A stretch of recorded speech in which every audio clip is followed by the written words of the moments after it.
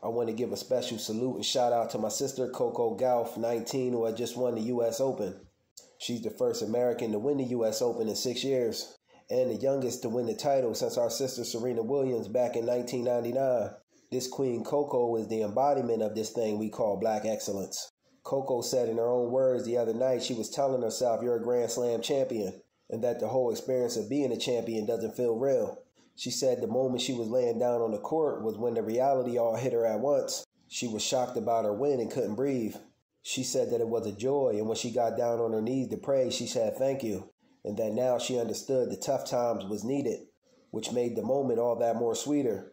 She also went on to say that if the road would have been easy, she wouldn't have been appreciative of it. She said the moment couldn't be more perfect than now, and doing it in the U.S., in New York City.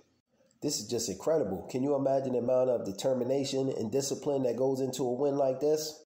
On top of the tough times that come with just living life. The getting up early in the morning to be the best you can be.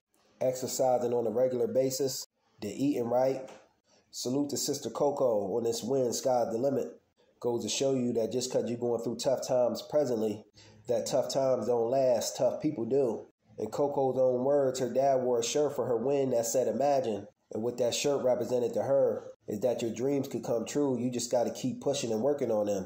Salute to her mother and father for raising such a shining light and a representation of black excellence. Peace.